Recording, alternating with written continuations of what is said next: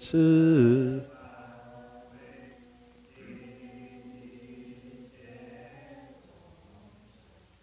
Jing.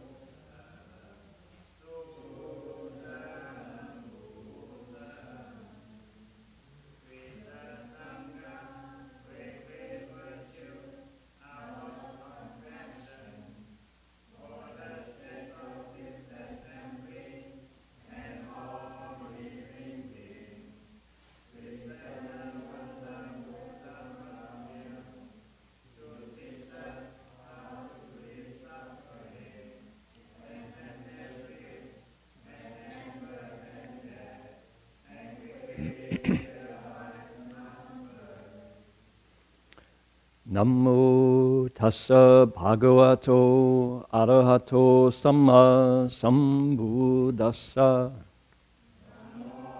Tassa.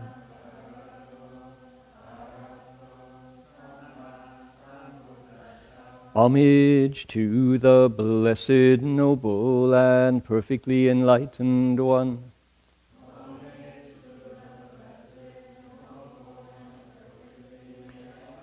Namo sadanto suchedoye alahudi sammyao sanputosye.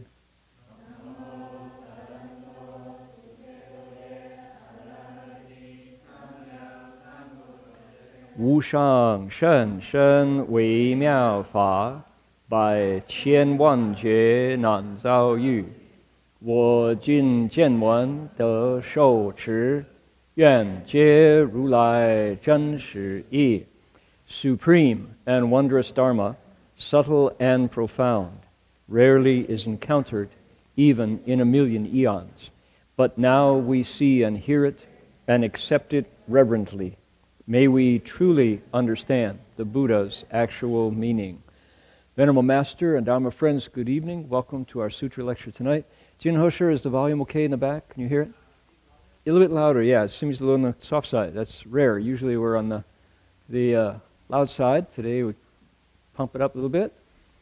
So my name is Heng Sure. We're here in Berkeley, California, and we're about to launch into our Sutra lecture tonight, the eighth ground, the eighth stage of the Bodhisattva's 10 stages in the Flower Garland Sutra. 华严经十地品的第八地最后这个偈颂。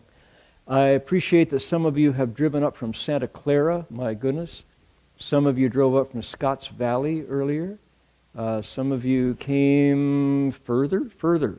Anywhere else? Some all the way from Oakland, California. Can you imagine? Crossing from there to here. And we're going to be looking into the sutra. Let's begin, as people get settled, by chanting the title on the sutra.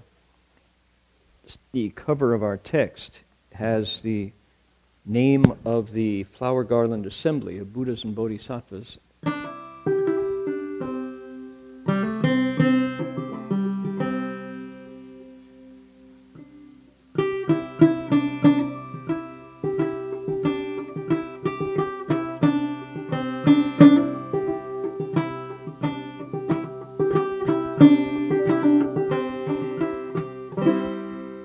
Now this is just for what it's worth. I have here in front of me the Dharma instruments that we have used for years and years and years when we do this chanting. And they go, Namo Da, like that, right? You know, and like that. That's the familiar way, and we do it in Chinese. We've been innovating since March in Australia when we recited the Avatamsaka Sutra from start to finish. And as a way to honor Master Shen Hua's centennial, this is the 100th year of Master Hua's birth. And at that time, we started doing it with a banjo, doing the same chanting in Chinese, and people seemed to like it. At the time, I had a lovely fretless nylon string banjo, and we had a 3-year-old who every time I played the banjo, she was listening at home, she would start to dance in her apartment. And her parents took a movie of this 3-year-old waiting for the banjo to start so she could dance around to the sound. Now, I suppose that's okay, or 3-year-olds dancing to the name of the Buddhas and Bodhisattvas. What could be better, right? So that's a vote of, it's a thumbs up, I think, in the virtual world. If you can start the 3-year-olds dancing with your banjo, you're doing good. So let's see what we think about it here in Berkeley, California. It's there on the cover, and you say Namo Da Fang Guang Fo Huayan Jing Huayan Hai Hui Fo Pusa. The melody, in fact, is the very same melody that I used when I was doing my bowing pilgrimage, which some of you may have heard about, but it's neither here nor there. But this melody was part of my life for 8 hours every day for almost 3 years, but never on the banjo. So this is kind of new to me too. Here we go. There we start, right? Namo. Here we go. Namo Da Fang Guang Fo Huayan Ji Huayan Hai Wei Fo Pusa Namo Da Fang Guang Fo Huayan Ji Huayan Hai Fo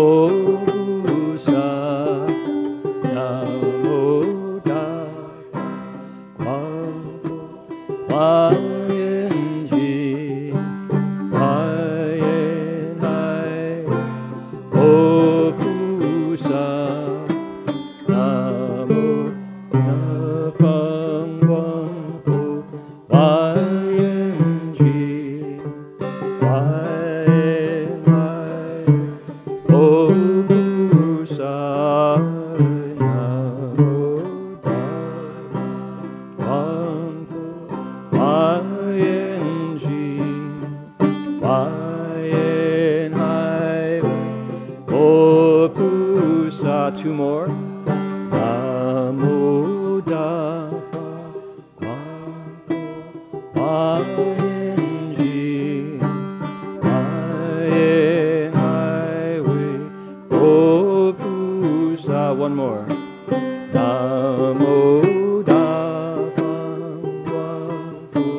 Huayan Ji Huayan Hai Wei Fo Pusa.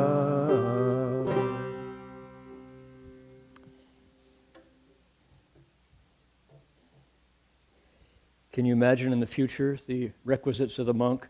3 robes, bowing cloth, a bowl, and a banjo, right? No, I don't think so. Okay, so the point of that is to invoke spiritual presence, to welcome them here. Here in Berkeley, California, today is actually Saturday, August 11th. This is the first day of the lunar 7th month, 7月, 农历7月初一. So that day is a special day. We'll talk about that later tonight, what's involved. I wanted to express appreciation as we get going to folks. Number one, we have a Vietnamese translation happening up in the balcony, if anybody would like to hear a Vietnamese translation.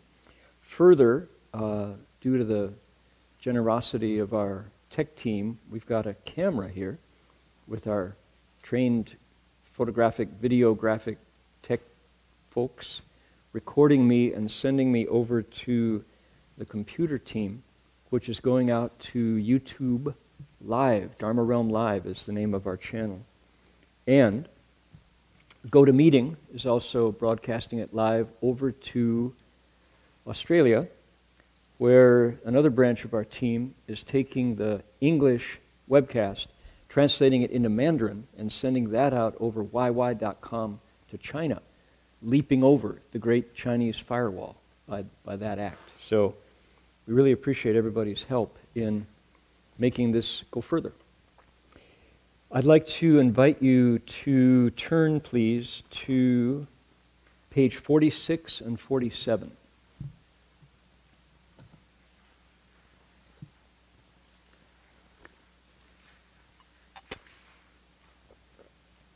Jerry will help people listening in online find that text online. You can find it at berkeleymonastery.org, and he'll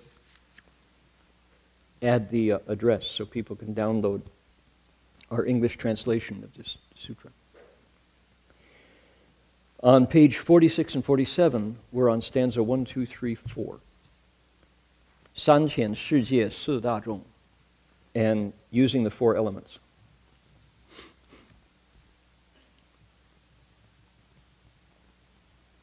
Everybody find it? Got what you need? Okay, let's read the Chinese. I'll give you a line, you give it back. 三浅世界四大众，六趣众生生个别，即以众宝为陈述，以智观察悉无余。Excellent. Looking over to the right, page 47. Let's read this in unison together. Here we go. Ready? Using four elements in a 3,000-fold world system, in the various bodies of beings, in the six destinies, and in the multitudes of jewels to the number of dust particles, your wisdom contemplates this, all without exception. Okay. This is an instruction manual describing what happens to you if you practice the Bodhisattva path and you get to the stage of the 8th level. And you're skillful now at teaching. What's being described is one of the magical aspects of Buddhism. It's just flat out magical, called Hua Shen, transformed bodies, also called Ying Shen, response bodies, also called Fen Shen, division bodies. 3 different names for this power that appears in you, not in somebody special or different or unique. It's part of being a human that mostly we don't even hear about because science can't explain it. But it's there, according to our text. It's the ability to make your body show up in different bodies to teach. So, sometimes when this pops up, I kind of feel, I don't know, the word would be apologetic, I guess. I have to explain it to make sense of it because people might be skeptical or might doubt it. And a while back, I just stopped apologizing. I don't pretend to be able to understand this, but text after text talks about it, including one of everybody's favorite sutras called the Universal Door Chapter of Guanyin Bodhisattva, Avalokiteshvara, where Guanyin says 32 different bodies that can appear as needed when the time is right to teach. It's part of being Guanyin Bodhisattva.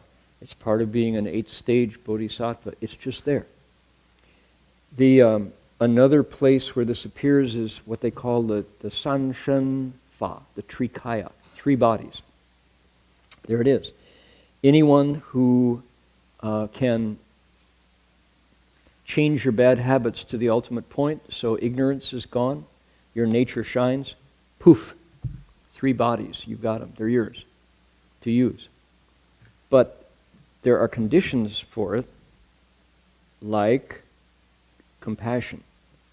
You have to really, long ago, have decided that you're living to help other people. That's what gets you out of bed, is this wish to benefit others. With that as your motive, these bodies function, they work. If instead, and there's all these counter-examples here in the text, if you get up in the morning with the wish to, be be the early bird to get the worm so you could eat the worm for yourself and not share the worm with the other birds who get up later. The three bodies, they won't, you may get liberation, but it's not the same. There are levels. So this is the highest level. This is the Bodhisattva path, unselfish. With that in mind, what does it say? 三千世界四大众. The translation in English is a mistake. We're looking at a mistake. It's a typo. The four elements in a threefold 1,000-world system. It came out as a 3,000-fold world system. Wrong. It's not a there's no such thing as a fold world, right? So it's a threefold 1,000-world system. And four elements in the various bodies of 6 destinies. 2 lines, we got 3 numbers. Buddhism by the numbers. What's it talking about? It's taking us into the Bodhisattva's division bodies.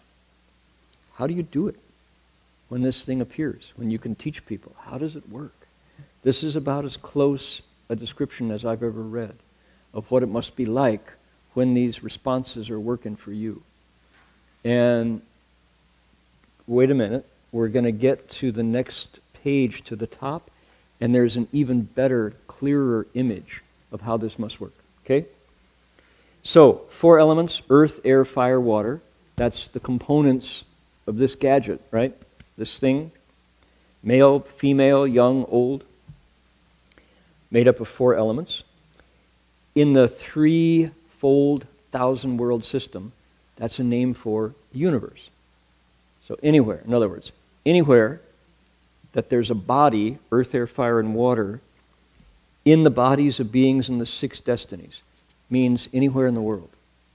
Throughout the universe, anywhere in the world, there's a body made up of earth, air, fire, and water, and in the multitudes of jewels to the number of dust particles, talking about world systems, you can see it all.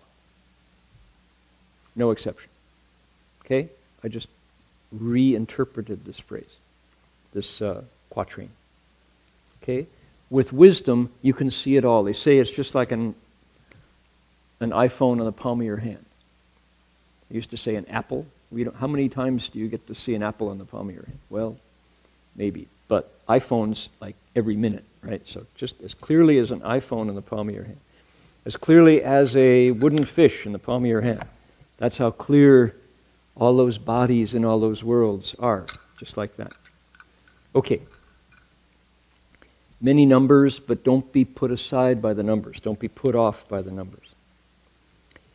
菩萨能治一切身，为化众生同彼行，国土无量种种别，悉为现行无不变. The Bodhisattva knows each and every body, and to transform these beings takes on shapes like theirs in limitlessly many lands, with all their differences. He makes his forms appear, omitting none.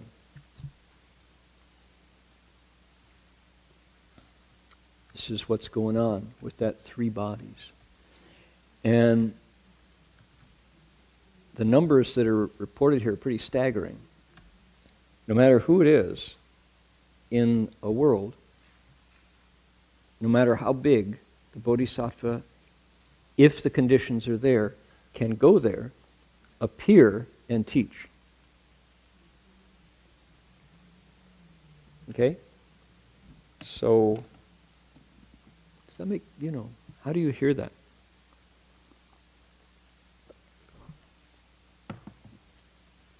Some people might go, nod your head, what else? No big deal. Other people go, what in the world? Who could imagine such a thing? Jerry.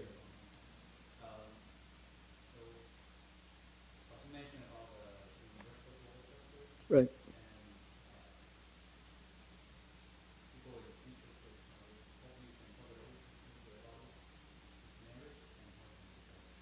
Somebody wants to know about the merit of the Universal Door chapter and how to recite it.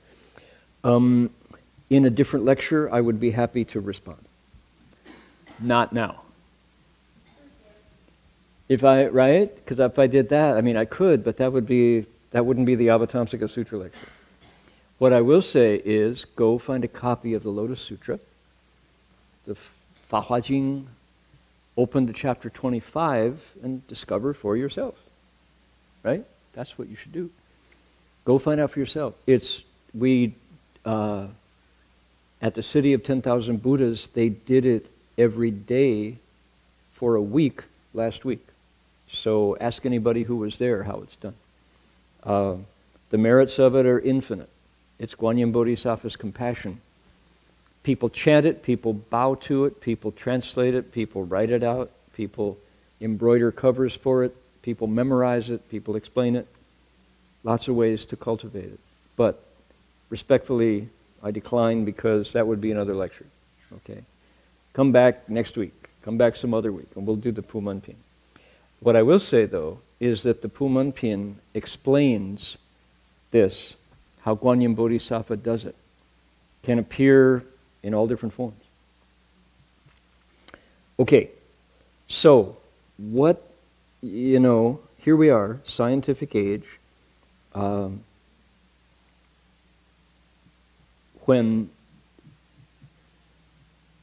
If I want, let's pick one. Suppose I want WeChat. Suppose I want Facebook, or Twitter, or WhatsApp, or Line, or iMessage.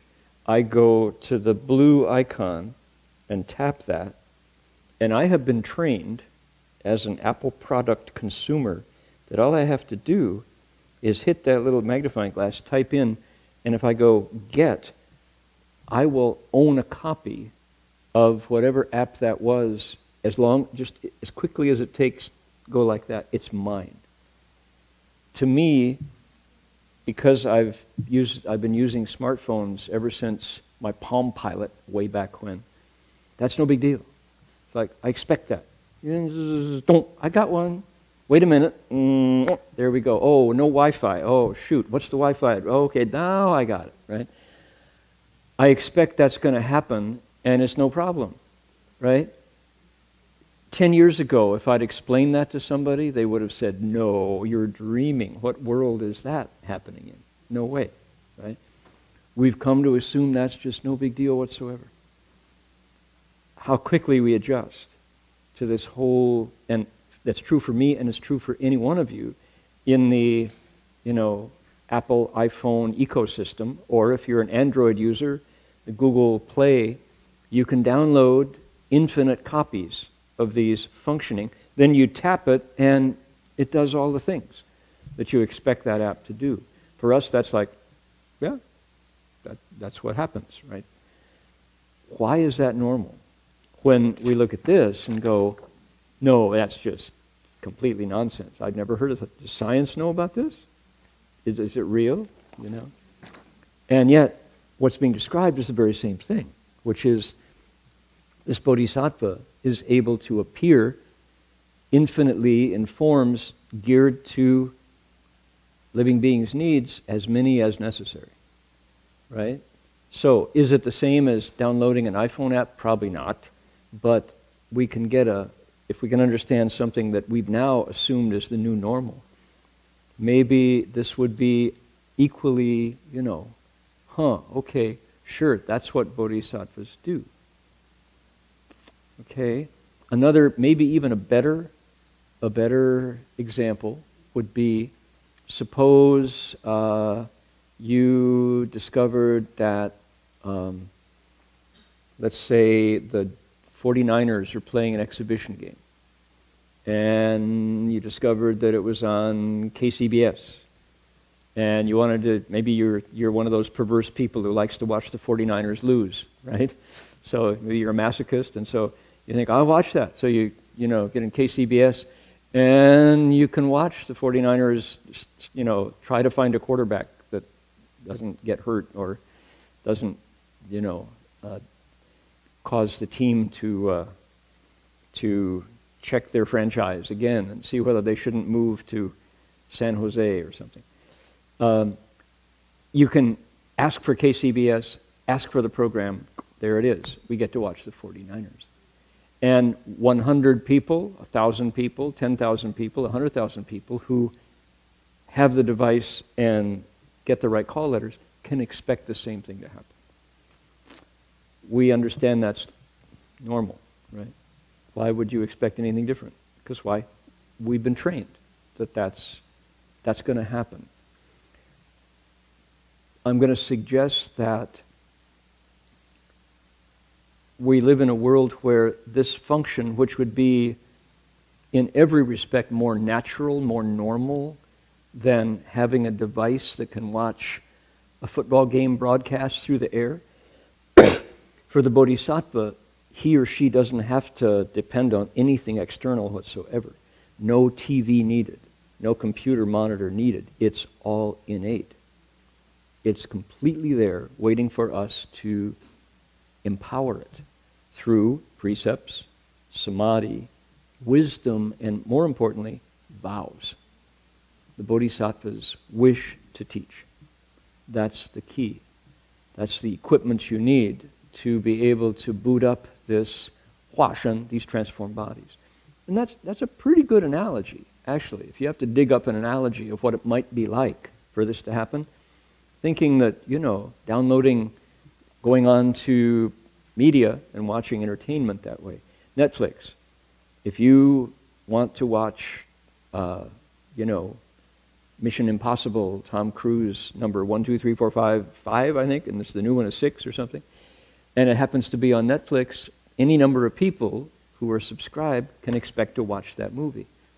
Why is that normal and this is strange? Okay, so the bodhisattva knows each and every body, and the transformed those beings appears like them in limitlessly many lands with all their differences. He makes his forms appear, omitting none. Now, how he does it, that's another story, but that it happens shouldn't be a surprise. If we can accept that, downloading social media is so amazing. It's no longer amazing. It's so normal. Okay, please flip over, page 48, 49. 譬如日月住虚空，一切水中皆现因。住于法界无所动，虽心现影亦复然。Like the moon, which remains in empty space, while its reflection appears in water everywhere, in the Dharma realm he rests unmoving, while reflections of him appear according to beings' thoughts. Okay, this is peeking behind the curtain. Right? Remember Wizard of Oz? Oh, who was I asking the other day? I think we were at Buddha Root Farm, and I said to somebody, it's just like Wizard of Oz, remember? And they went, no. I hadn't seen it. Really? There's a living, breathing human being who has not seen Wizard of Oz. You have not seen the Wizard of Oz? You have, see? Everybody's seen Wizard of Oz, including our young Senor. Yeah. How about that? What a good movie, right? Yeah. Okay. It was first a book, Frank Baum, right? Remember the flying monkeys? If I only had a brain. Says who? Who says that? Who sings If I Only Had a Brain? The Scarecrow. If I only had a heart. Who says that? The Tin Man. If I only had courage, says the Cowardly Lion. Yeah. See, there we go. It's part of our folklore. It's part of our literature, right? And if you grew up in Taiwan and didn't get to see Wizard of Oz, you better see it in the next week because you're missing something quite wonderful. And interestingly enough, some people are staring, what is he talking about? Interestingly enough, when The Wizard of Oz was first released, it was panned. People said, what a foolish waste of time. The reviewer for the New York Times panned it, said it was just absolutely not going to, this movie is destined to sink, right? Well, it became one of the most beloved movies of all time. Gojan, have you seen Wizard of Oz? Wizard of Oz? Yes? No? Ask Julia. Julia will fill you in. So, the Wizard of Oz. Okay, so I asked somebody at Buddha Root Farm, and they said, no, I haven't seen it. And I had a great analogy I was going to launch to explain a point, and it was like, oh, shoot, I assumed that everybody has seen Wizard of Oz. So, she clicks the red shoes, you know. There's no place like home. There's no place like home, says Dorothy, right? I'm melting, says the Wicked Witch of the West, of the North, South, right? West. Okay, West. So, like the moon, which remains in space while its reflections appear in water everywhere, in the Dharma realm, he rests unmoving while reflections of him appear according to being's thoughts. How did we get to the Wizard of Oz? It was the wizard behind the curtain, right? Pay no attention to the man behind the curtain, he says. And Toto goes over and grabs the curtain and pulls it away. Did the Wizard of Oz make it to Poland? In a Polish? No, okay. We'll have to fix that. We got to get you to see the Wizard of Oz. I bet there's a Polish dubbing translation. Yeah. So, anyway, Toto pulls the curtain aside, and here's the wizard moving the levers and causing the smoke. I am the great and powerful Wizard of Oz.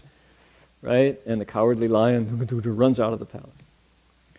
So, likewise, when the curtain is pulled back and we see what's going on, this particular 4-line verse says something about what's going on here. How does this work? Okay, we've established that it can work, at least if we're reserving our judgment. But how does it work? How does he respond to everybody's particular needs? And who is that masked bodhisattva, you know? Is it the person sitting right beside you here in the Buddha Hall? Could it be your mom? Could it be your spouse? You know, could it be your enemy who you can't stand, who's really the bodhisattva there to bring you face to face with your prejudices and your biases? Maybe. So, what is it revealing? The moon is just one, but if you have a teacup full of water, and it's not the new moon, it's a full moon, tonight's the new moon, and you hold that teacup out at midnight when the full moon is overhead, there's a perfect moon reflected in the teacup, right? If you've got 10 teacups full of water, you've got 10 perfect moon reflections. That's so amazing. There's only one in the sky, but there's 10 perfect. Now, the tricky part is, suppose you have a bowl, a soup bowl, or a bowl, a pho bowl, right? And you hold your pho bowl there. Guess what appears in the pho bowl? A pho bowl full of moon. You can't eat it. You keep, but there it is. And it's, if you have a beef soup, bowl there. If you've got a cooking pot, a wok full of water, you've got a wok-size moon right there. And as many woks full of water as you have, that's how many woks full of moon you have, right? If you have a thimble, you got a thimble-sized moon. 100 thimbles, 100 thimble-sized moon. So that's interesting, right? So could that be how the bodhisattva appears in each living being's different nature to teach them? Something like that. What is it? According to being's thoughts. Now, the deal is, the work had to be done while the bodhisattva was meditating, before he ever got to this stage where I'm ready to teach. Can you imagine how many hours on the cushion with knees on fire did it take for the bodhisattva to be so sensitive that whatever you're thinking reflects on his water or her water? right? The bodhisattva cannot be thinking about what he's going to have for dinner after lecture, right? I wonder if that pizza place is still open after 9:30. What time do they finish? Let's see. Well, we could probably, I think, I know there's a taco place down on University. Maybe we can go get some tacos. If you got that thought, no matter what the person is thinking beside you, it's not going to register on your water, right? So for this to happen, for the moon of the bodhisattva's awareness to appear correctly, accurately reflecting what you're thinking, his or her water has to be really still and pure. So to change the language, you'd have to be not false thinking. 不打任何妄想. Right? You can't have false thoughts in your mind if you intend to pick up somebody else's subtle, sensitive thoughts. How strong is a thought broadcast in my mind? I just did on like kilohertz. Is it like a microwave beam? Cell phone, is it a Bluetooth beam, right? This device has apparently, 6 radios in it? It's got a GPS radio. It's got a cell phone, which is microwave radio. It's got a Bluetooth radio. It's got how do modems communicate to each other? What kind of broadcast? It's got a radio broadcast, FM and AM, right? All these different devices inside that will pick up subtle wavelength differences and get them correctly so that the station you want comes in, right? Or the password protected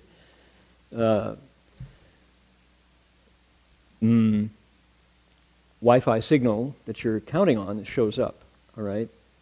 What about a thought in your mind? What if the person that you want to reflect, because you're the bodhisattva and you're going to teach somebody, what if they speak Polish and you get a French broadcast, right? Or what if, like Tao, you speak French and Dutch and English and Vietnamese, and I only speak French, and she's like, she doesn't speak French, no, Dutch. I only speak Dutch and she's broadcasting in English.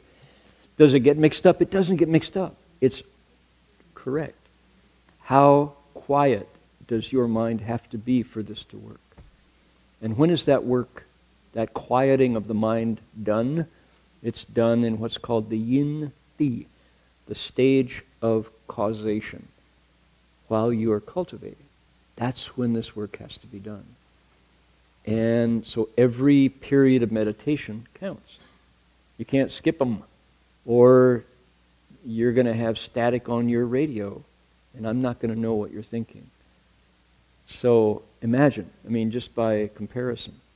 For me, when I meditate, it's not so much the pain, it's the murky. Mine is not 掉局, it's 昏沉.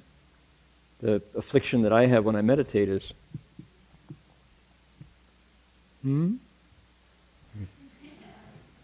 and it's, So for me, getting that broadcast is, it's murky.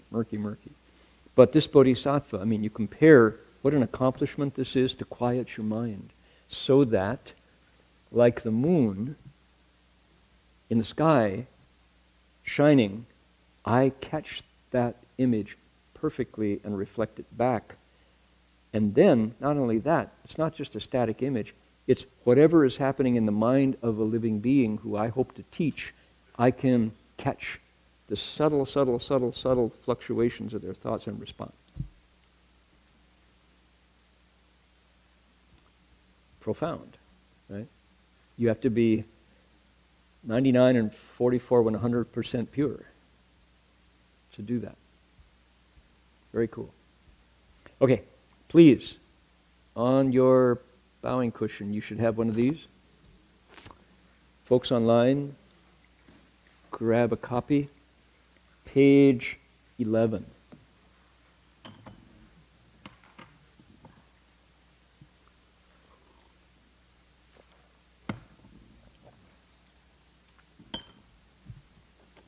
Look down at number 34. The one that's in italics because I haven't really translated it thoroughly yet to match the meter of the others. It goes like this. 一性圆通一切性，一法遍含一切法，一切水月一月摄，于我灵教和 let's see， 一切水月一月摄，诸佛法身入我性，我心通共如来合，一地具足一切地。非形非色非心月，贪知言称八万门。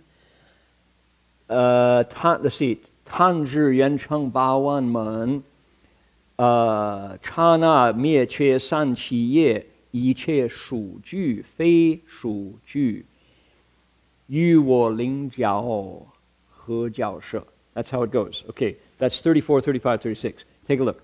One nature completes every nature.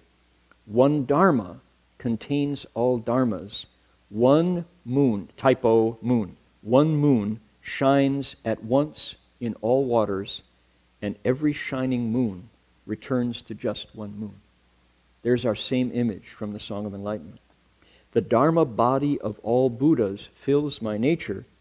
My nature shares alike with all thus come ones.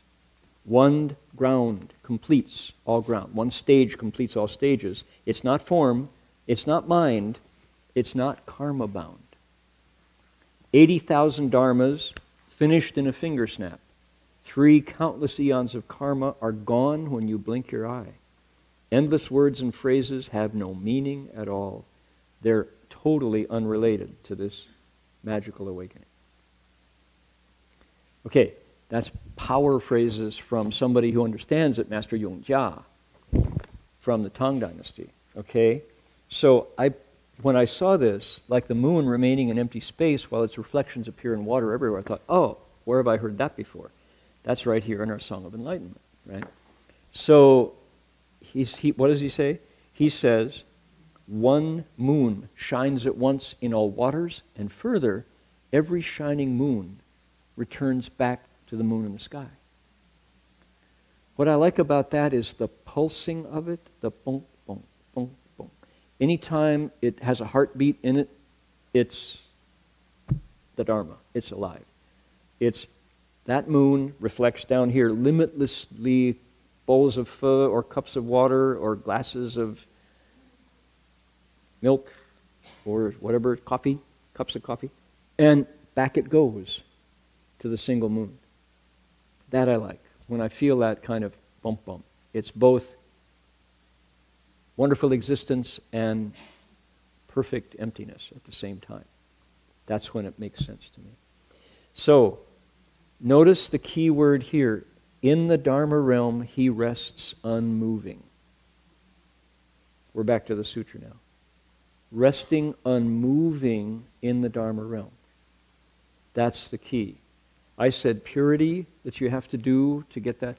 Here the sutra gives us budong as the criteria to be able to pick up everybody's thoughts and respond to them and teach them in a transformation body. So when I say this is like pulling back the curtain like the Wizard of Oz, we see, oh, behind the curtain there's somebody pulling the levers. This is a little bit of a hint about what's actually going on in these transformed bodies. Jerry? Yeah.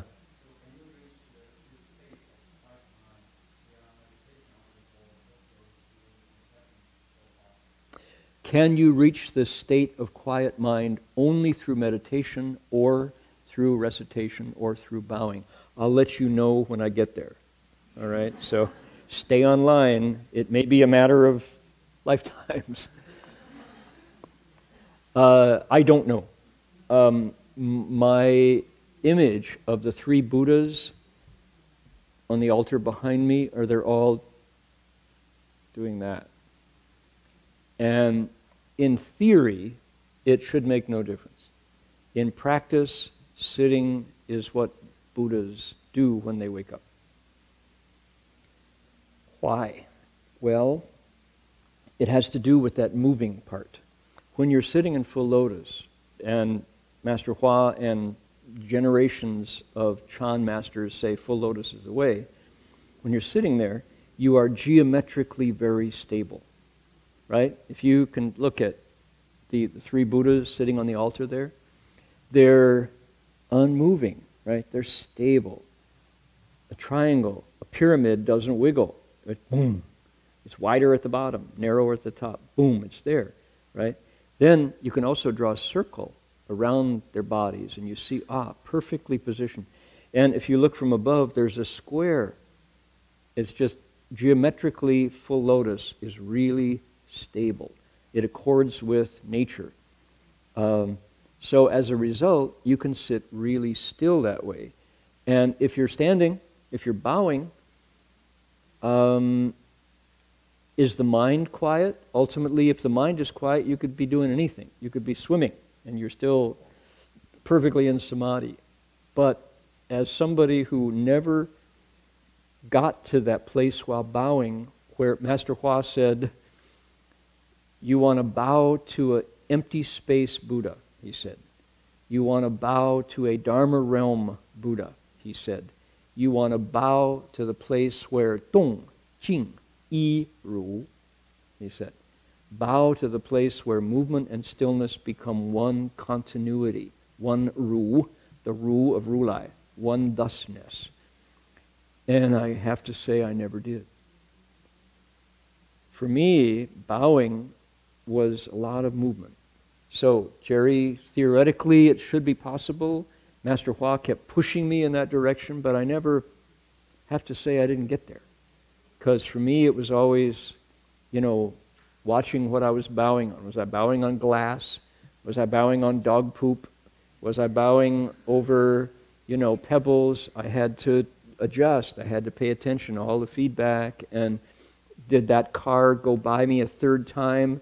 The first two times they shouted out the window, "Hey, loser, what are you doing kissing the ground?" Here they come again. Maybe I should tighten, I was responding to everything going on, and my mind was moving, And so if the answer to the question is sitting no different than, is sitting the only way to get to that stillness, it is one very good way to get to that stillness. If the question is the only way, to answer that question, I would have had to try all three, right? So I'm not really qualified to answer.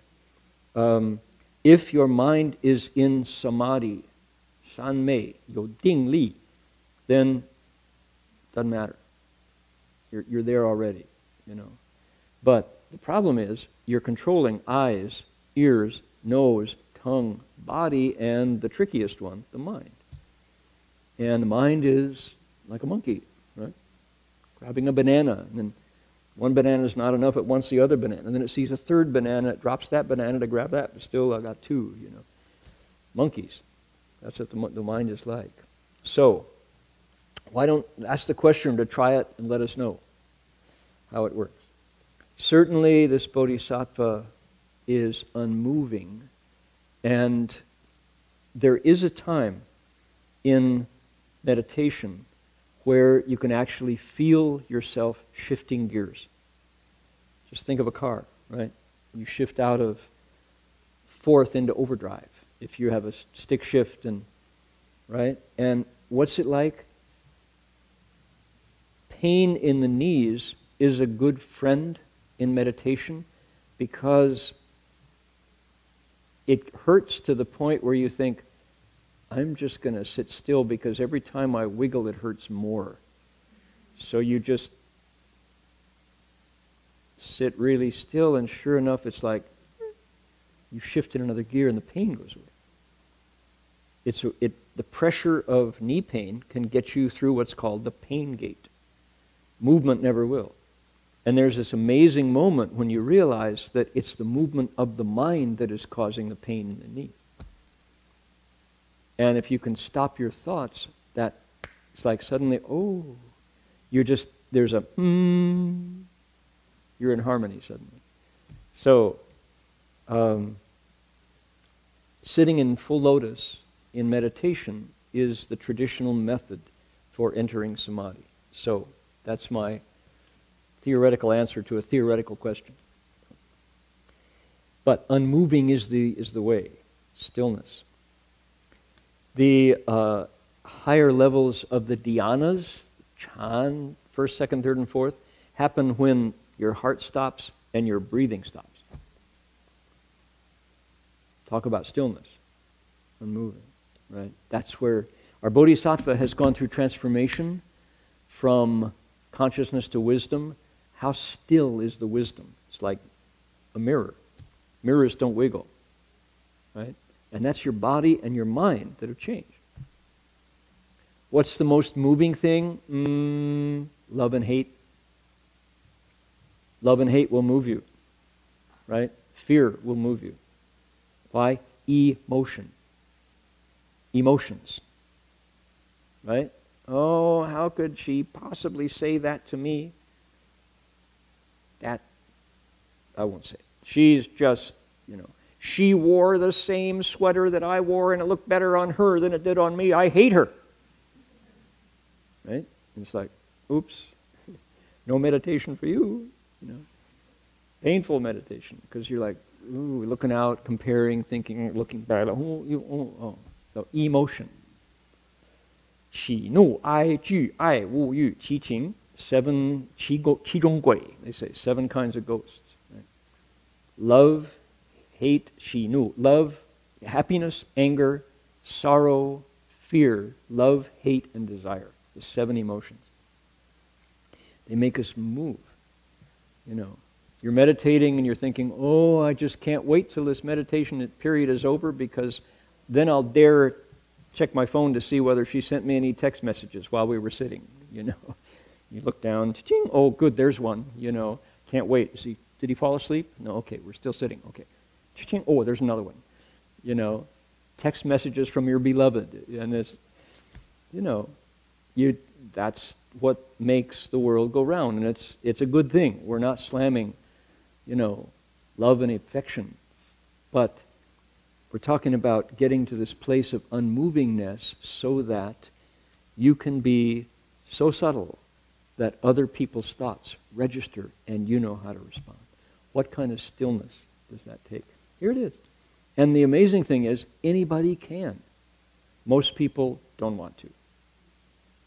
Think of what you let go of to be able to get to this place where you can actually respond. Pretty amazing, unselfish. Okay, so far so good. Am I just rolling on here with like trying to describe a state that I've never... These are the 4... Jin Hosher? We have a question? Please. Gotta speak into the mic there so we can hear you.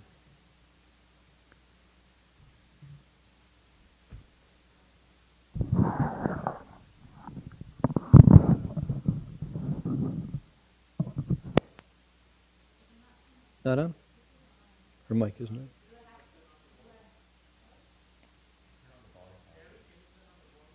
Which number is that? The red star.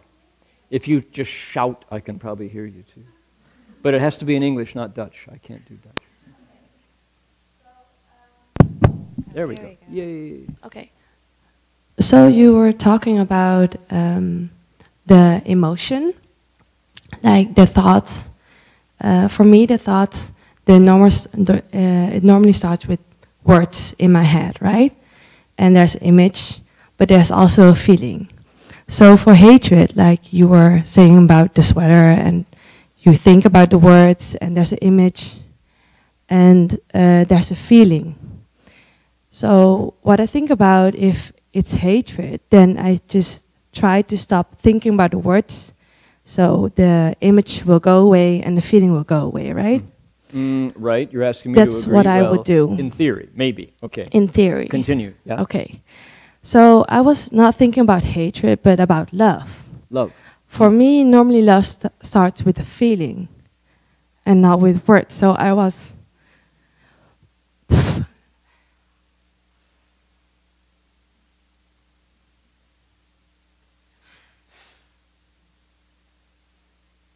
It's good. Yeah. Take your time.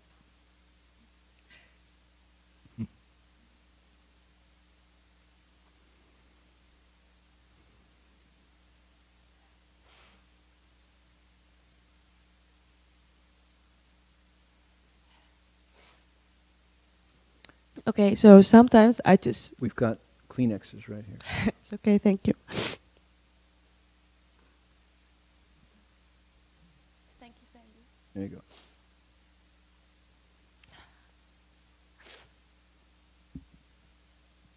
So I was thinking, like, sometimes I just fill up with love without thinking or images. And I was just like, when you were lecturing, I was just confused, like, should I then not feel love? Because I was confused if, because love is also an emotion. Okay, let me talk to that. Okay. What we're describing here is an 8-stage bodhisattva. This is somebody who is really close to being a Buddha, and the way it's described is it takes lifetimes of work to get to an 8-stage bodhisattva. What kind of work has gone on here? This is somebody who only because of love has gotten to this place. But they don't use the word love. They would say compassion. And the difference between the bodhisattva on the 8th stage, I'm guessing, and your mom is that this bodhisattva feels the same feelings that a mom feels for you, your mom feels for you, for all living beings, for everybody. Even people that we would decide we don't like today. You know, no exceptions. No exceptions. And that's not just a way of saying it, it's real. So for the bodhisattva, the difference would be, let's say a mom, bless their hearts. I mean, there's nothing better, more powerful than a mother's love. This is not romantic, eros, erotic love. This is agape philios. All these love in English is 4 letters that includes the whole gamut of feelings of love. Okay, so erotic love is romance. Boy and girl, boy and boy, girl and girl, you know, human and dog, you know, that kind of love. Human and cat, if you're a cat lover. It also includes, what? It also includes agape, which is, often they describe Jesus' love in the Bible as being a sense of connection and a wish to end suffering. So it's not romantic. It's not, there's no body involved. There's no possession involved. But there's a third kind that is equally powerful, some people might say more powerful, which is philios, between mom and son, between mom and daughter, father and son, father and daughter. Hugely powerful. So when you're asking about love, you know, it's big. It's filling you up right now. And what the bodhisattva has probably is none of those. None of those. There's another level of love that motivates the bodhisattva where what? What has he or she been doing all these, you know, lifetimes? I've been a monk for 42 years, right? And I don't have a clue. I don't have a teaspoon of what the bodhisattva has. The bodhisattva has been working through the self. What's the self? The self is this way of looking at my life that keeps me separate from you. I look at Tao and I go, oh, I recognize, I thought you were from Paris. You're from Holland. I know you. We've been to Europe in our delegation together. And yet still, I recognize physically, and we've, been on trips together, but I don't know you. And you're outside of me. And I'm in here saying, oh, that's Tao, right. And Feng Tao, right? Feng Tao Trong. Okay. There's a difference, there's a gap, there's a distance. Okay, the Bodhisattva has been cultivating, digging into, unpacking, analyzing, and erasing all the differences between me and you and everybody else. And the monks over here, and the laywomen here, and everyone. To the point where, in his or her reality now, there's no difference. They've returned to that place called Tong Ti, Da Bei, same body, great compassion. We heard the 4 elements, right? Using the 4 elements in a 3,000 world. That's what the Bodhisattva has been cultivating and cultivating. So now, I'm assuming, when he looks out of his eyes, when she looks out of her eyes, your well-being and my well-being are one. Your pain and my pain are one. There's no difference. And so what is painful to you hurts the Bodhisattva, and they work to prevent it. There's no difference. Is that love? To my mind, it goes beyond love. Certainly beyond erotic love, where I want you and me, baby, together and together forever and forever,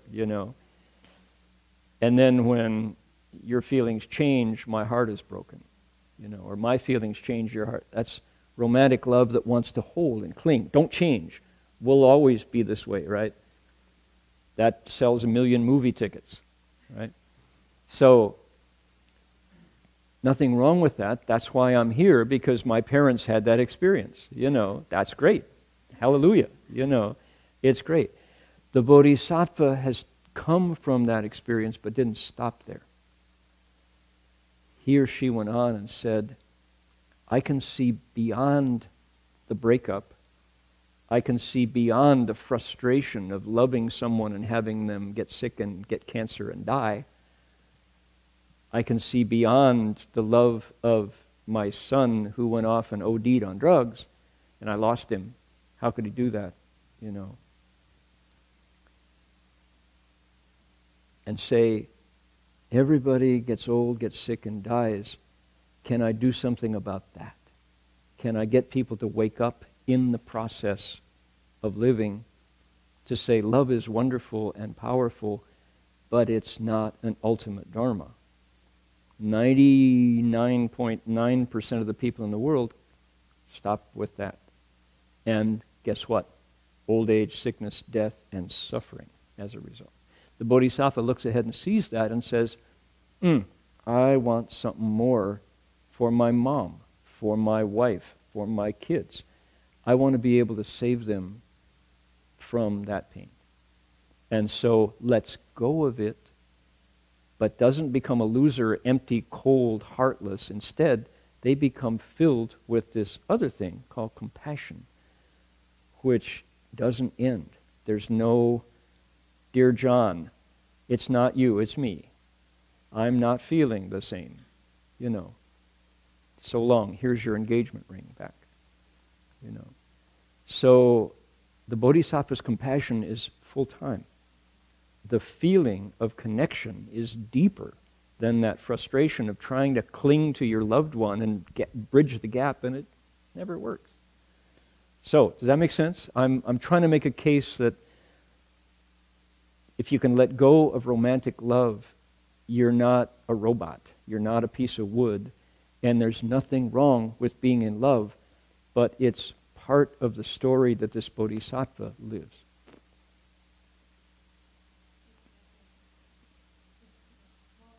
More clear?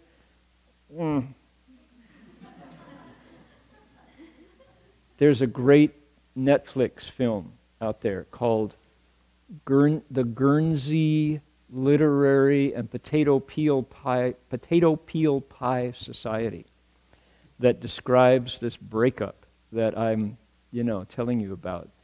And it's a great movie, and you just, and yet you know how it's going to end. It's going to end in tears, separation. So, Graciela. She need a mic. We need a mic. Dun, dun, dun. I don't know if this is going to help or not, but I remember just when I start hearing those teachings through the years, I used to get it really confused. I used to think that if I had this love or for Alejandro or for a romantic partner, in Buddhism it was seen bad. Like relationships, somehow I misunderstood that family and relationships was like a negative consequence or negative karma. And then through time I realized that I started seeing, because the way I used to love was very clingy, like you're mine, and if you leave me, I mean, I would melt. And you'd always come, sometimes you see me in tears. But and as I was sharing with Alejandro now, that when it comes to whether it's my son or it's somebody that I care deeply for, it's instead of for me, it is having this really deep care for someone and compassion, but also realizing that things are temporary and things may or may not work. You can get married and something can happen and it may or may not work, or they may or may not be there. But it's ultimately like when I care for someone, whether with the people in my life, but there's a freedom there that they can come and go, versus before I used to attach. Right. And there's this thing called like loving detachment. I love you, but I'm also, it's like loving detached. And I kind of give you that freedom, which is and I've learned to love or care for someone in a different way through my practice. That isn't like amazing. Yeah. Yeah, that's lovely. Can you apply that to enemies, even to Republicans and to Tea Party members? And it's harder. Yeah. No, I don't mean to belittle that. That's great, Graciela. That's a lovely expression.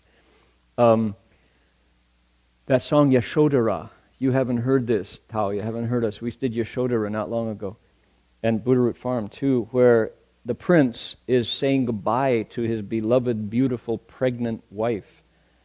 As he's going over the palace to go out and cultivate, he says, Yashodhara, I couldn't love you more, Yashodhara. That's why I'm walking out this door. He's willing to let go of the temporary physical love so that he can get enlightened and come back and save her soul. He says, Yashodhara, he says, when I get free, I'll come back for you. That's his promise. And in theory, that's the promise of every left home person, that we leave home in order to wake up fueled by a wish to help the people we're most closely connected to. But then, over time, you expand that to include others as well. There's a wonderful section of the Avatamsaka where Maitreya Bodhisattva talks about why he made the Bodhi resolve. And he says he did it so he could come back and teach his parents, Brahmins in the neighborhood who didn't believe in the Dharma, and all his neighbors. He wants to wake them all up. That's why, and it's like, I get it. Maitreya is a filial son. So, I love the Buddha Dharma because that's right up front. This is not hidden. This is the motive for cultivation. And Jesus of Nazareth is a wonderful, appealing figure who saves poor people and prostitutes and beggars and lepers, and he heals people and he brings wisdom and calming kindness to people that are overlooked by the power elite, the Romans and others. And he forgives those who nail him up on a cross. That's an attractive figure. But I didn't find the path to following Jesus practiced or promoted by the Gospels. They said lead a Christ-like life, and if you did, you would wind up in jail, clearly. You would be probably incarcerated pretty quick if you did what Jesus did. So here in the Buddhist version of the Bodhisattva path, it's like, no, that's not hidden. It's right here. Kindness, compassion, joy, and serenity, right? Manifest a body to teach people how to wake up. This is the highest good. Our 8th-stage Bodhisattva is just one beat off of Buddhahood. And what is he about? He's about helping people wake up, kind of as a secret agent, kind of undercover, and motivated by love and compassion, right? Jin Ho Sure? Yeah, Earth-store Bodhisattva. Yeah. He goes down to the hells. That's part of our story. Jin Ho Sure?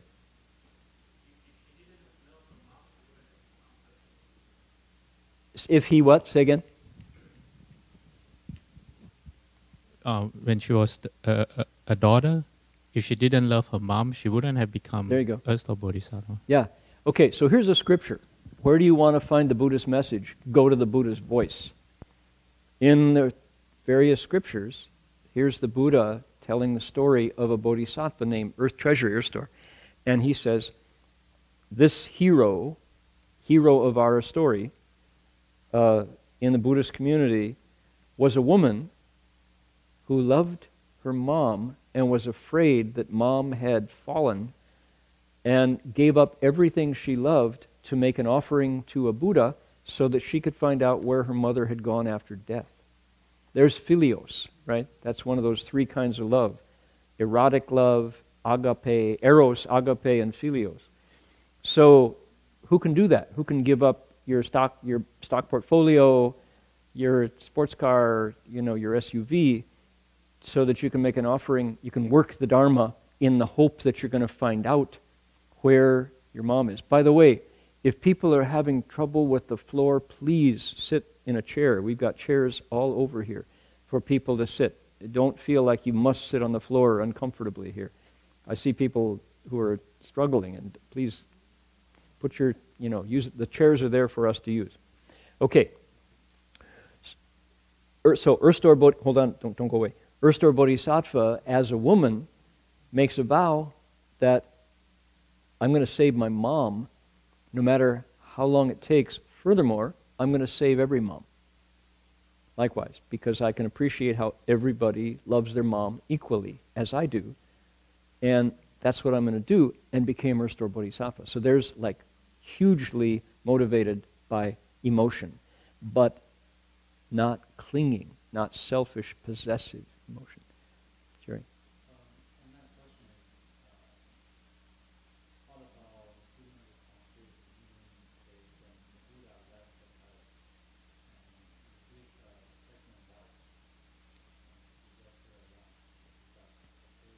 Okay, so was the prince a deadbeat dad? Is the question. That's a standard question every time I say what I said. And so here I am at United Religions Initiative. We're having a URI board meeting. And Rita Semmel, bless her heart, the godmother of interfaith in San Francisco, Rita, who is still going strong at 90 plus, right? Rita comes in the morning and she says, Heng Sure. She says, I was touched by something you said at our last meeting, so I checked out Buddhism. You know the founder of your faith left his wife when she was pregnant? He was a deadbeat dad. Explain yourself. Rita, that's part of the story. Yep. But, Rita, he came back as the Buddha, and you know what? He made his son into a monk, Rahula, who woke up and got enlightened. Not only that, he turned his wife into a nun, and she woke up, as he did to his wet nurse, because his mom died in childbirth. So after he became the Buddha, he went to the heavens to find his mother and spoke Dharma for her to cross her over. So it was kind of a short-term investment for a long-term dividend. If you want to explain it in financial terms, So there's, that's not the whole story, Rita, Yeah, he was a deadbeat dad by your 21st century, He probably could have been thrown in jail. Hashtag me too, Hashtag deadbeat, But there's more to it. And he, So I would answer that question in the same vein, but not, and so the challenge for the monks and nuns who leave home is, can you be patient with the practice? What's it like being a monk or a nun? It can be lonely. You have to put up with sleeping alone. It's true. You don't have hugs, you know, the way you did before. You don't have a dog to scratch. So, you know, it's proven that dogs reduce heart disease. It's true.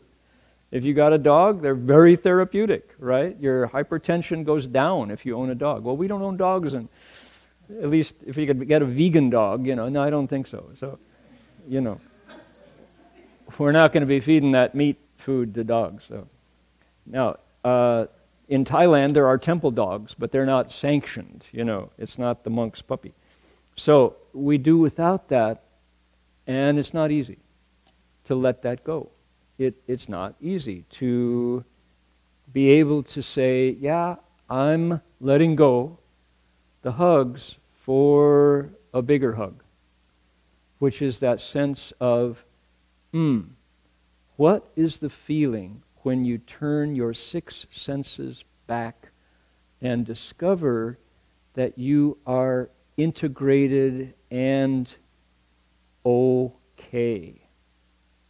Not only are you okay, furthermore, you are able to transcend that sense of existential brokenness that is part of the ego construct. The false constructed self feels broken. How many of us sitting right here in the bodies right now say, I am completely at home. I know where I came from. I know where I'm going. I am full and complete in myself. I hope so. I hope you can make that statement. Most of us have this longing for home, this sense of not being there. 不自在, right? We are 不自在. We're not ourselves. And so we seek that fullness of self in the embrace of the loved one. Do you find it? He snores. His underwear need washing, laundering, right? She's elusive. You can't quite grab her. You don't understand her. She thinks differently than you do, right?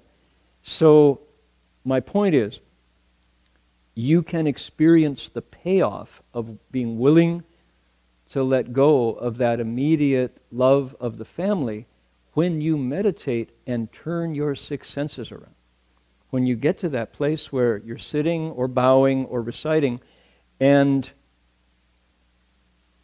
your mind is quiet, there's a feeling of never before complete,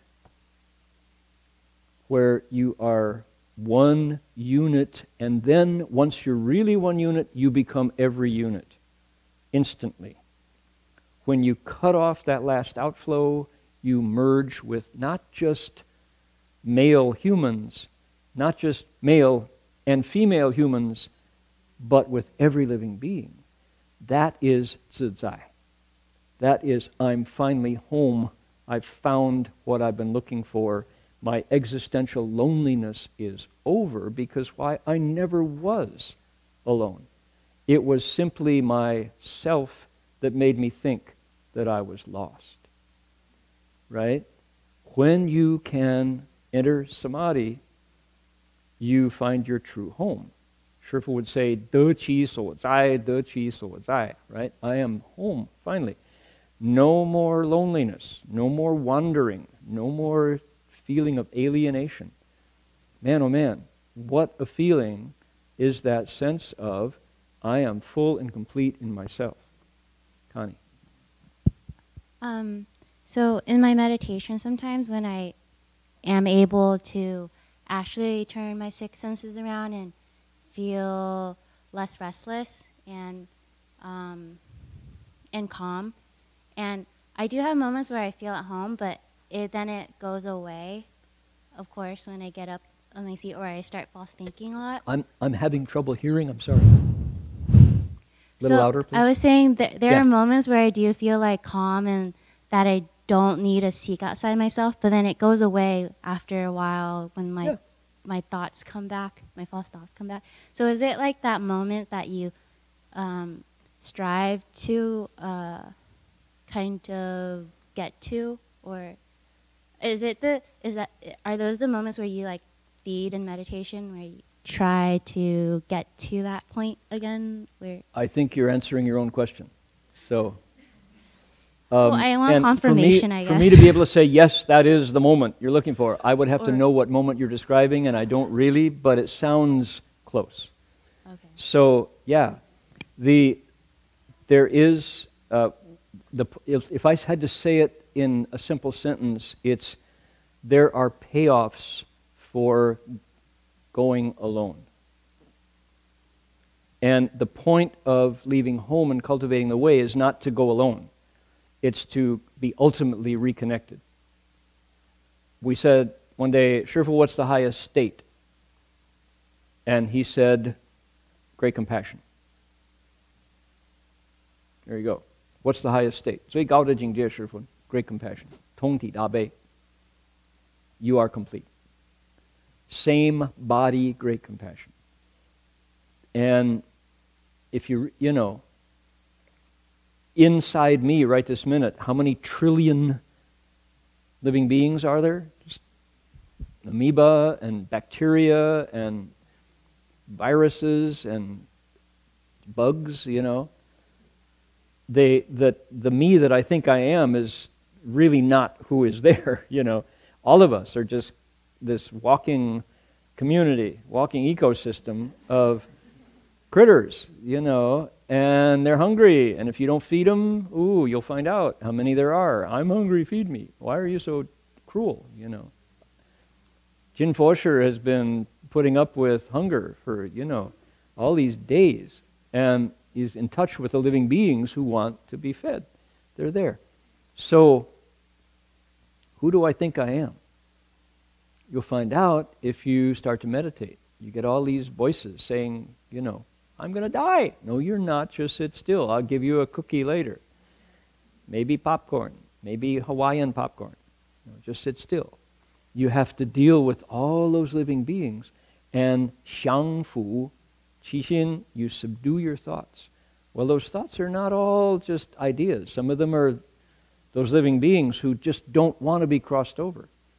It's very esoteric when you actually get in there and start to work with, you know, I had all these days of bowing on the highway in silence, completely cut off from every living creature, couldn't communicate to anybody unless I wrote Marty a note. And I'm remembering being 8 years old and being lost in a rainstorm in Washington, D.C., thinking I was going to die.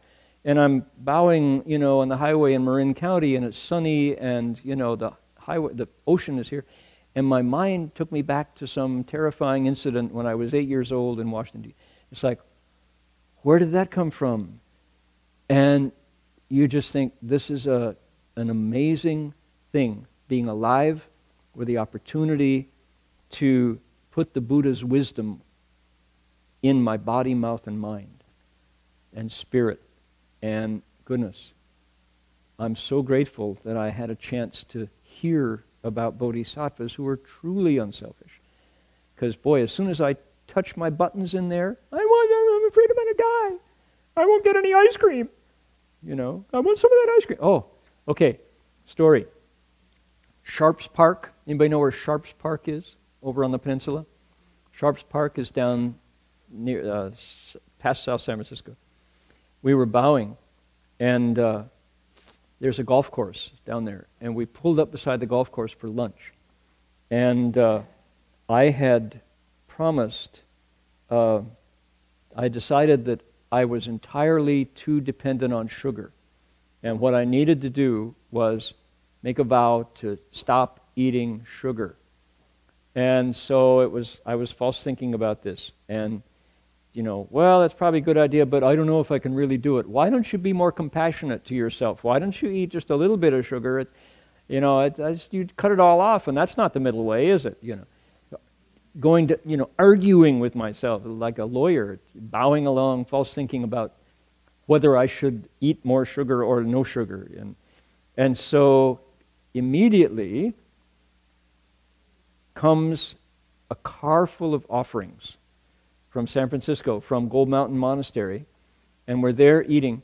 And what was it? It was 2 apple pies, right? Some jelly donuts, lemon and cherry and strawberry glazed donuts, and a package of Milky Ways, full-size Milky Ways, the economy pack, right? And I happen to like Milky Ways, Mars bars, Milky Way. And there they all are, and chocolate milk, right? And so my vows were not to mess with the offerings, stay out of the kitchen. That's why I have a Dharma protector, right? So he could deal with all of the stuff, and I could keep my mind pure and single-minded while I bow, right? So I'm out there bowing. What's he going to do with those offerings? And so sure enough, Marty had been reading my journal. I had been writing about ending sugar, a sugar vow, no sugar, no more sugar. And so he said, let's see, this is really nice. I'll take a candy bar for him and a candy bar for me. The rest you should take back, he said, because he's not eating sugar anymore. And he pushed it all back on the label. I'm like, and so what happens next? Anger. And I'm bowing along and thinking, he's cultivating for me. Why doesn't he pay attention to himself? He's just like, totally cruel. What a crummy Dharma protector. And I'm bowing and having this anger, right? And sure enough, as the layperson takes the pies, I'm counting it, 2 apple pies, all the jelly donuts, half of the bag of candy bars, and the chocolate milk, because we didn't, back home with them, being refused by the Dharma protector, and I'm like, I'm going to write a note to him. This Chevrolet comes around the corner at about 45 miles an hour on 2 wheels, wheeling around, and out of the Chevrolet comes a can of Pepsi aimed right at my head at high velocity. And just like a prize fighter, I slipped the can of Pepsi. It hit the tree behind me and shattered. Like that, dousing me in Pepsi. If I had not moved, that would have been the end of my pilgrimage. And I'm like, there's my sugar vow. And there's my anger. And Marty was like totally unaware of all this. He's tidying up the Plymouth so we could keep bowing, right? And I'm having this drama, and the Chevrolet goes out of sight. And that can of Pepsi smashed against the tree and leaking on the ground, and it was like, sugar is not the issue, it's anger. Greed, frustrated, becomes anger, becomes stupidity. Greed, hatred, stupidity. There's the 3 poisons right there in front of me. And I wrote in my journal, that became the Sharps Park Pepsi incident from then on. And it was like, okay, just, eat a little bit of sugar and be grateful if it comes, but anger is no fun. Anger will destroy good things. It's a poison, And so, wow-y, it's not sugar or no sugar, it's how do you respond to your mind?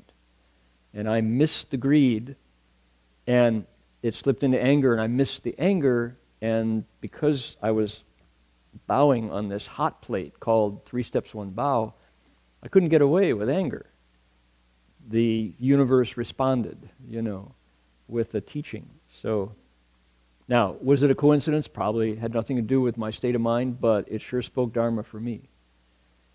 Anyway, so how did that story come up? What were we talking about? I forget. What was the context for that story? Desire, I guess, something like that. So. Anyway, watch the mind. Emotion. Jerry.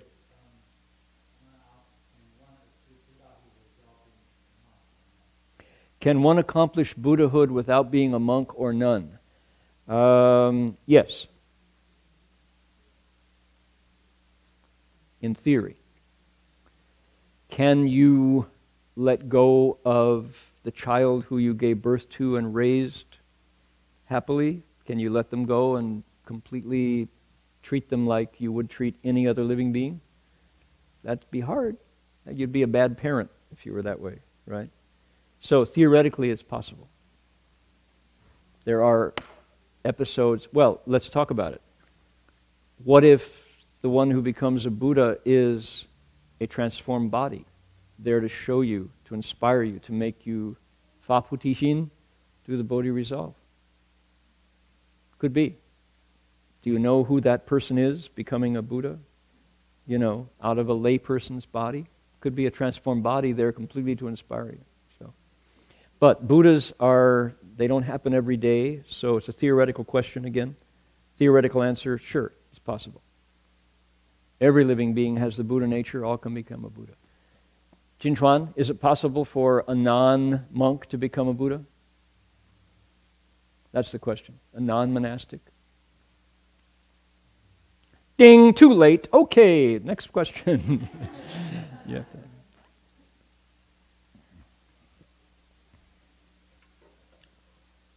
My sense is you probably have to look long. You don't look like, does it happen in this life? I know there's marks of the characteristics of the Buddha. They kind of live in Tushita heaven beforehand.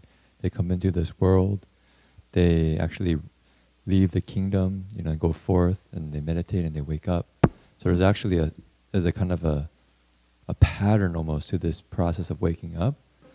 But my sense is it's not like we look at this life and say, okay, if I'm not a monk, therefore I can't cultivate and I can't be a Buddha, so just throw in the towel. So I can run amok. Yeah. Yeah. As a monk, are we going to become Buddhas? I don't myself, it's kind of like just try my best, moment to moment. And if I know plant the seeds, then one day that fruit will ripen.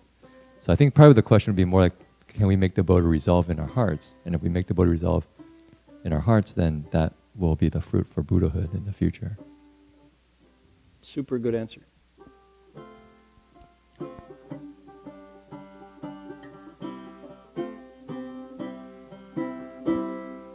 Time to transfer merit. We're over time. Can you turn to the back of your songbook? Make a wish. It's also on your Dharma request sheet.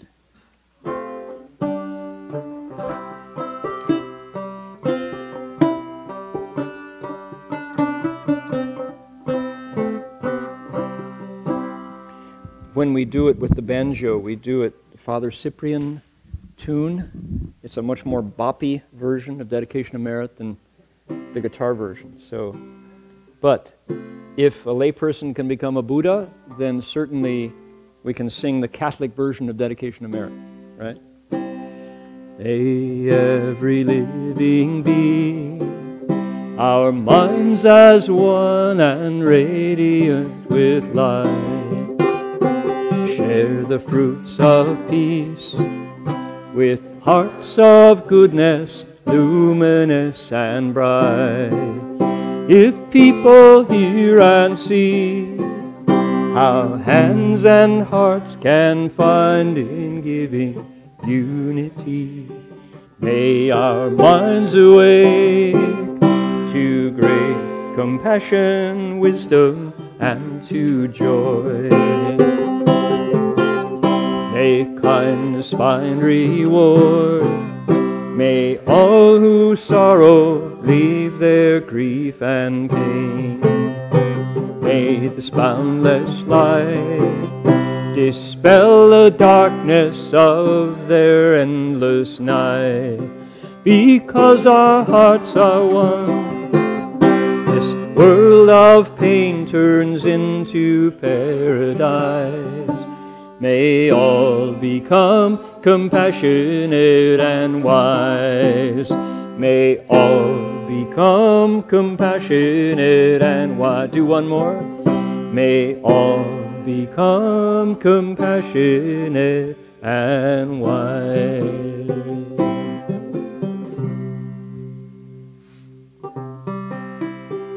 That you're responding with the Bodhi resolve is a skillful answer because it's doable. The Bodhi resolve, it's like if you can make the Bodhi resolve, who cares about Buddhahood? Because you're going to go last anyway. Bodhi resolve, if people are curious what that is, please join me on Friday noons on GoToMeeting, where we investigate the Bodhi resolve as explained by an expert in the Bodhi resolve, whose name is Xing'an Dashi from the Qing dynasty. We do it in English. It's called the Chen Fa Puti Xinwen, the resolve to wake up and express the Bodhi resolve. How do they get there, Jerry, from standing start? Send their... Okay, if you go to berkeleymonastery.org, BERKELEY, no space, MONASTERY.org, you'll find the Reverend Heng Sure Friday lecture series. If you're in Australia, it takes you to 5:30 in the morning, 5:30 a.m. to tune in on Saturday morning. It's Friday afternoon here at 12:30. Some people are at work, some people are at school.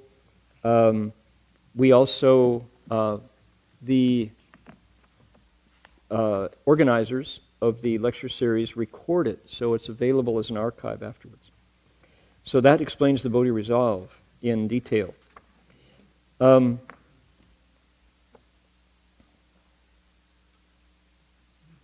Page 4 in this one.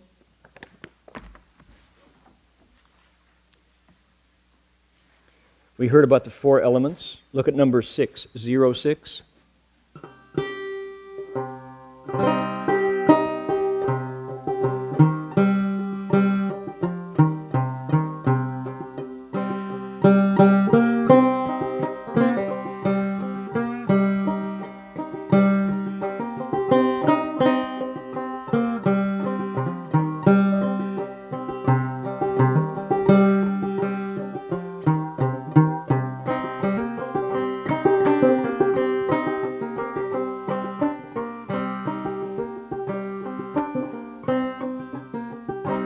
Look at number 5, 05 instead.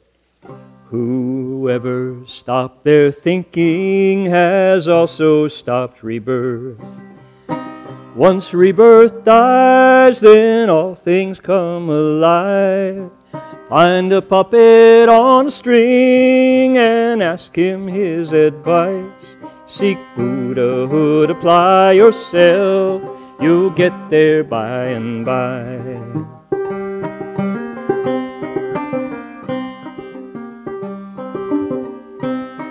Here's the elements 4, our first verse tonight. Elements 4, just set aside, attach to them no more. In stillness and cessation, you eat just like before. Everything's impermanent, empty, over and done. This is the great awakening of the thus come one.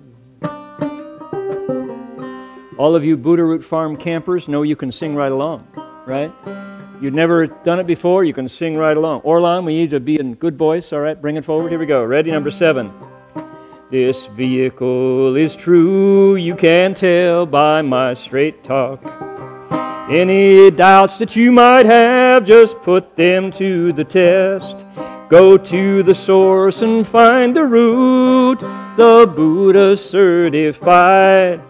I'm not going to mince my words to make folks gratified.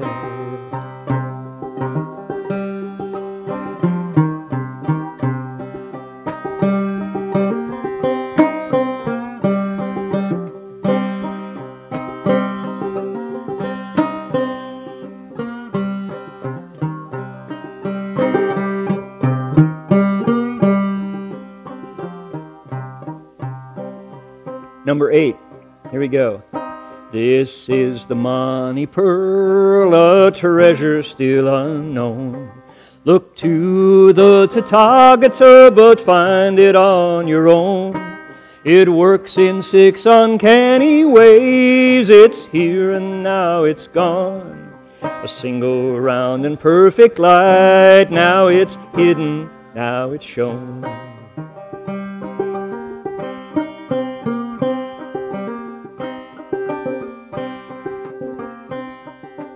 The second line, the third line, fourth line in number 9 applies to tonight. Here we go. 5 eyes purified, 5 powers applied.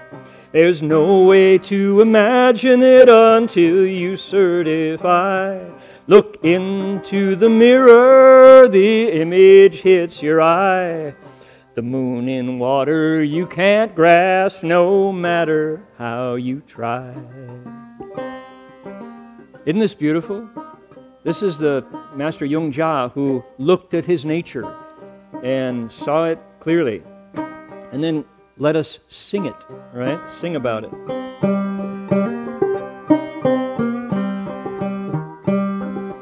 Number 10 is beautiful because it talks about those,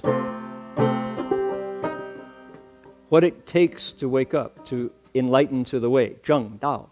And you think about the question about can lay people become Buddhas? Of course they can, but this is a process. You have to look like number 10's description. Here we go. Ever solitary, they always walk alone, together with the ones who learn to take Nirvana's road. Their tune is old, their spirit's bright, their style is dignified. Their faces worn, their bones are steel, no one pays them any mind.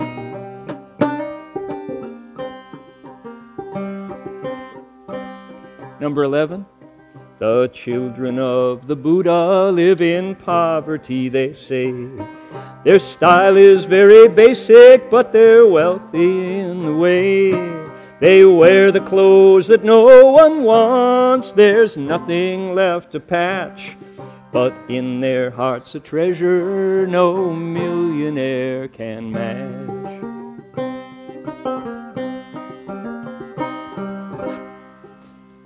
That's the Zheng Dao Ge. And what I like about it is you just sing right along, you know. You know what that melody is? Anybody who plays guqin? It's the guqin open strings. Bong do do do do do do do do do do do do do. It's those open strings. It's the pentatonic scale, right? It's exactly what we sing when we do the Shurangama mantra in the morning. Let's see, how does it go? Da dee da da da dee da da da. Let's see, moving honored one. How does the Shurangama mantra beginning go? And your moving honored one, supreme Surangama, appears most rarely in the world, extinguishing deluded thoughts from countless. It's right there in the guqin, the open pentatonic strings. Ever solitary, they always walk alone, right? But even though you're alone, you're together with all those who walk Nirvana's road. Every Buddha has walked the same path. 佛佛道同, right? So, lonely but not lonely. Alone but not lonely. You're in the Buddha's family at that point, and that's an ultimate relationship. Okay, by golly, there we are. Thank you for indulging me with... I think it sounds good to the banjo, right? In that...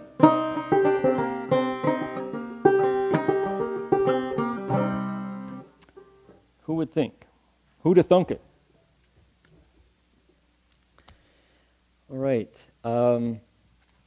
Remember the Peanuts cartoon where Snoopy says to Charlie Brown, "I think every baby should be issued a banjo at birth," he said.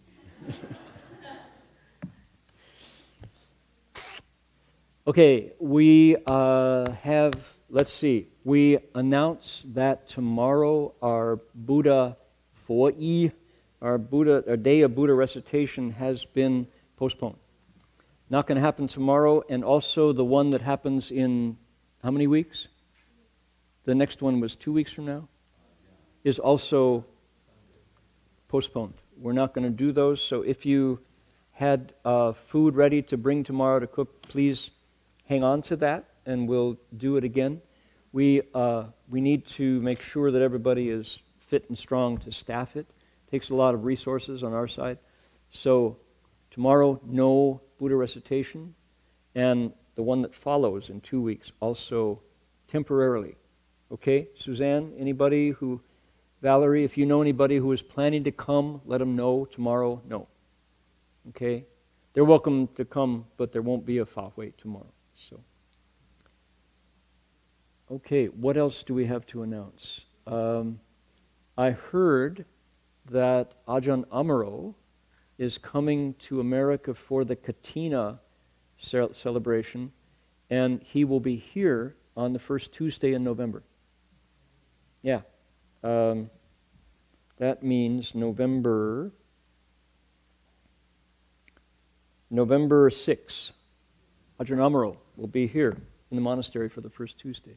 People who enjoy his style of teaching, that's going to happen. Ajahn Pasano is over in Thailand enjoying his break from the responsibilities of leading Abhayagiri. And Ajahn Karuna Dhammo, who has taken over, was here on Tuesday, for the first Tuesday of this week. The Mendocino complex fire, anybody got an update? It's still burning away. Kind of dropped out of the news the last couple of days. Graciela, what's happening with the fire? You can still see the smoke big, right? No, actually, well, a couple of days ago it was really smoky, but the past 2 days it hasn't been. Last 2 days has not been. Yeah. How many? 67% contained. Okay, thank you, Susan. Say again?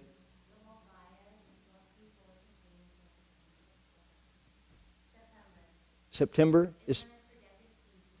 They say it's going to take till September for it to be out. Yeah, I've heard that. Yeah. Huge, biggest fire in California history. So, all right, Jerry. Yeah. Okay, Buddha Root Farm videos are now online. Where do you go? Dharma Realm Live? Okay, Dharma Realm Live, YouTube, Buddha Root Farm 2018. Okay, anybody who wants to see what was said and what was done there, please do. How many folks do you have a count for today? YY 47 from China. 49, we beat them. Not that we're competing. 49, great. And how many here in flesh and blood, including the balcony? Pretty good. Anybody get a head count here today? So, all right. Shall we transfer the merit once again and see you all next week? Oh, I promised to say something about Ulambana. We will be setting up our tables here this coming week. Ulambana, the annual end of the summer retreat, is happening in the next 2 weeks. Today is the first of the lunar 7th month. 2 weeks from today will be the actual day of Ulambana, and we'll be putting up our tables if people would care to make offerings. We'll have them here as usual. It's that time of year again. Wow. Came around, got truncated somehow. So that's the time when we make offerings to save those who are hanging upside down. 救导旋, they're called. You'll be hearing more about that. Ulambana, from Madhyayana saving his mother, that was the big moment. And 2,500 years later, people are still inspired by his filiality. Alrighty, shall we bow to the Buddhas? See you next week.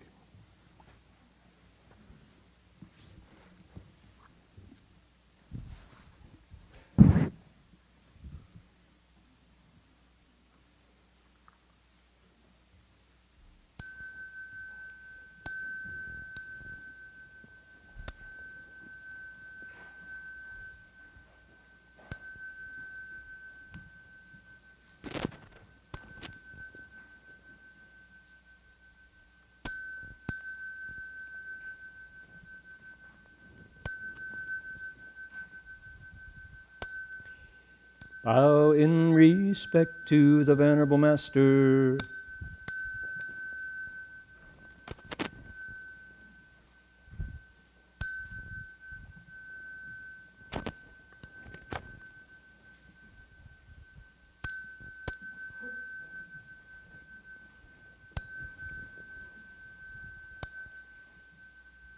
Namo Dapham